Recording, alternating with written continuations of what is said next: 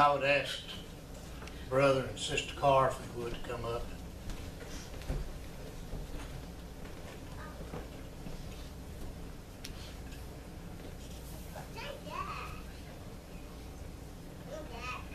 You'll sit over there in that chair.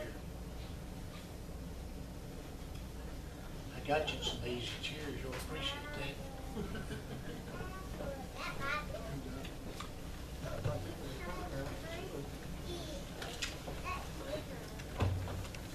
Do I hear a move in a second that Community Baptist Church goes into conference? Make a move, go in conference. I second it. Been moved in second. All in favor of this have been known saying aye. Aye. All opposed, the same sign. Do I hear a move in a second that we turn Brother Carr over to the presbytery to be ordained? Turn him over. I second it. Been moved in second. You get both of them. Do I hear a move in a second? I've done got it in. Yeah. Okay. So we're ready to get started. Jerry Wallen is the church clerk, and I am the moderator. And I'm going to ask Brother Billy Hampton to come, and he's the mouthpiece for Brother Carr.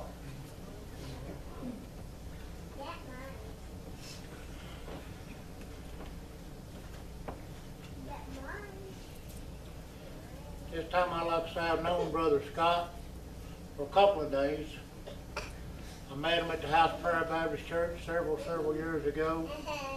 But what I can say about Brother Scott and his wife, they're faithful. Man. I've known him at work, at Tri-County Hospital. He was faithful.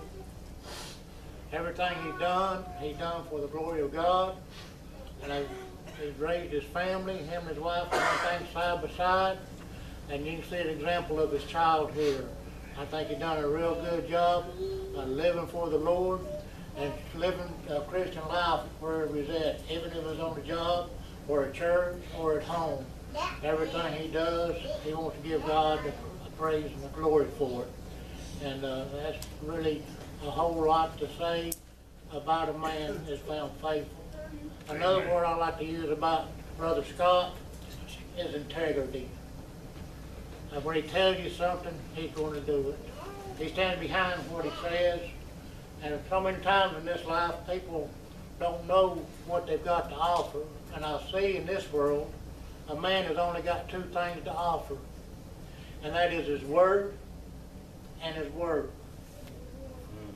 And in both, Brother Scott is true to them. When he tells you something, he'll follow it through. When it's time to work, he'll be there to do it. And that's what I say about Brother Scott Carr.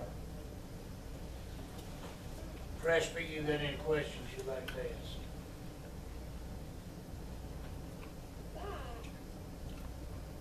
If not, forever hold your peace. Thank you, Brother Bill. I'll be asked in the Articles of Faith. Hold your breath.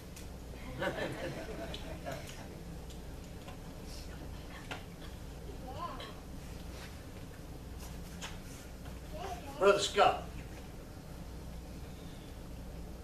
do you believe that there is one and only one living and true God? Yes, I do. Do you believe that man was created in wholeness under the law of the Maker, of his Maker? Yes, I do. Do you believe that the salvation of sinners is holy and grace? Yes, I do. You believe that the great gospel blessing which Christ secured to such as believer in him is justification? Yes, I do. And the justification includes the pardon of sin Yes, I do. and the promise of eternal life Yes, I do. on principles of righteousness. Yes, I do. Do you believe that the blessings of salvation are made free to all by the gospel? Yes, I do. That it is the intermediate duty of all to accept them by a cordial, patient, and obedient faith? Yes, I do. You believe that in order to be saved, sinners must be regenerated or born again? Yes, I do. Presby, I don't think I need to ask him anymore. What do y'all think? Y'all need to ask him anymore? I believe we went over him before. He pretty well knows him.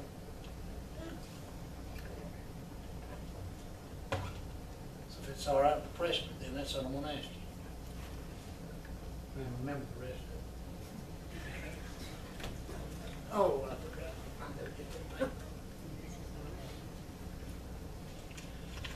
Brother Melvin Fraser's gonna come. He's gonna preach to the candidate and to the church.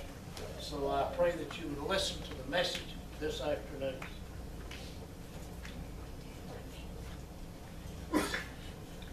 Brother Scott, there are many things, you know, that goes along with being a minister of God, and under the church has been a leader of the church, setting out as being responsible.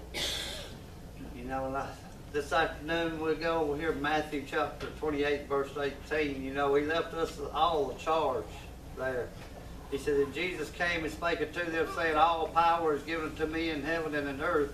Go ye therefore and teach all nations, baptizing them in the name of the Father, the Son, and the Holy Ghost, teaching them to observe all things whatsoever I have commanded you, and lo, I am with you always, even unto the end of the world. Jesus will be with you even until the end of the world. Even as you've been assistant pastor for this church, that's what we ordained you for. And to all, under Jesus Christ, His name, you're being ordained to be a leader and minister of Him, to preach His word unto the church and to His people, and to feed them, being an over shepherd. And it's not easy. There's a lot of responsibility going in with it as assistant pastor, just as with the pastor.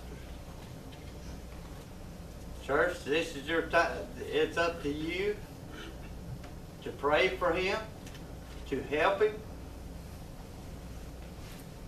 And what he leads, that is for you to help. To hold it, help hold him up in his hard times. Because it's a hard job holding up leadership. Amen. So Scott, well, he knows what it's all about. He's been around long enough to know what the responsibility is and what he has to do.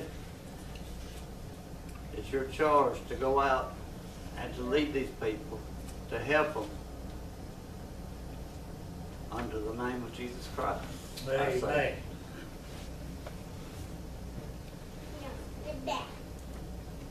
And with that, we're going to close out. Thank you, Brother Melvin. So That's fast and sweet. Fast and sweet. If the freshman will just come out on down here at the front.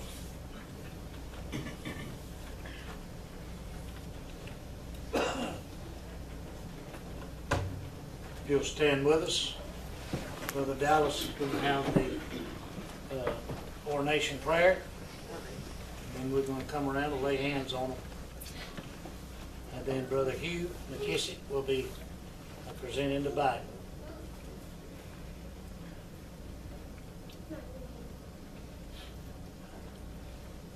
Father, God, as we come to this evening, Lord, in one mind and one accord. Pray, God, that you would be with Brother Carr and his family. Wherever they go, God, hold them in your hand of protection. Lord, help them to be charged by your holy word as they go along, giving many souls for his labor. We pray that you help him in every way, God, that he needs help. We believe that you will. You've always been there for me. I believe you'll be there for my brother. Bless this little church, God. Help it to grow in the grace and knowledge of the truth. These things we ask in Jesus' sweet and holy name. Amen. Amen. Y'all may be seated.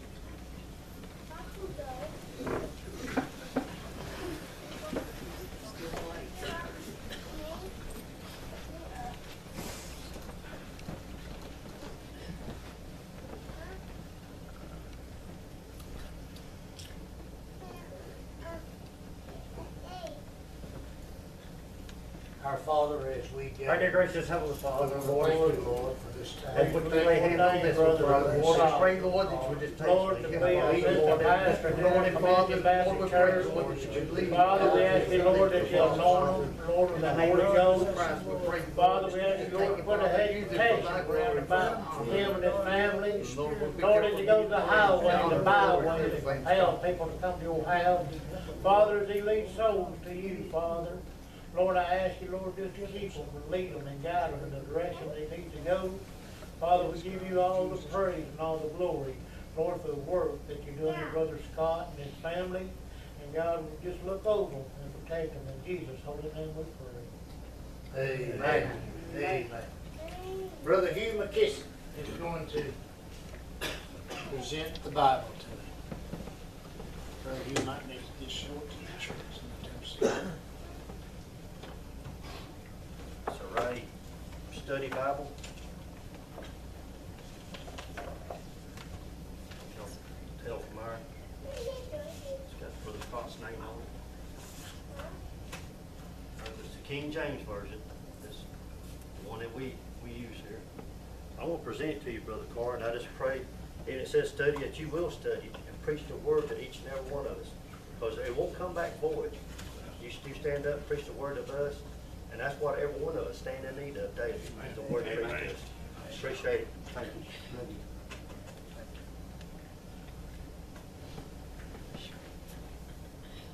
Brother Carr. A long time ago. I thank you in your life, your son. For you to stay.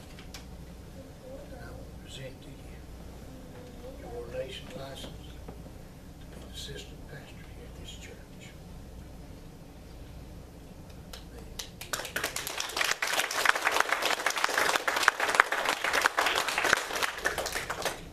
Thank you all. I just asked you to pray for me.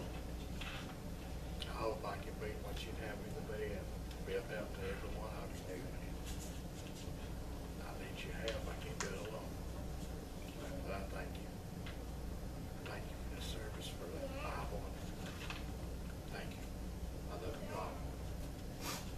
Amen. Mr. Carr, you got anything you'd like to say? Are you happy? Yeah. Thought you didn't have nothing you didn't want to say. Anyway, church, let's get behind him now. Because he's going to be helping lead this church. Amen. And I'm looking for other people to come in. Now, there'll be no church here tonight, no service here tonight. The building will still be here if they don't get blown away. But there won't be no services here tonight. So let's all of us pray and have a good time this afternoon. Sleep well tonight. You got voting back in? Yeah, we got voting back. Yeah, no, I'm fixing to do that just in a minute. Well, I'll let it go. Church, we're going to present Brother Carr back to you as an ordained minister and assistant of this church. What is the pledge of the church? Make a motion to sit. I'll say. Been moved in second. All in favor of this, leave it on by saying aye. Aye. All opposed, the same sign.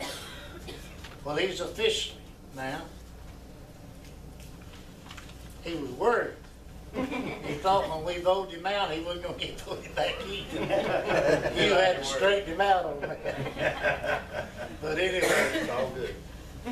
it all worked out for the best. But you're still a member. I believe Melvin told him, or Wayne or somebody told him, said, don't you run off when we... But anyway, really good. I've enjoyed it. I hope you have. Anything else before we close? We're going to close in prayer. Come on, ask Brother James. That's it, we need to go out of conference. Huh?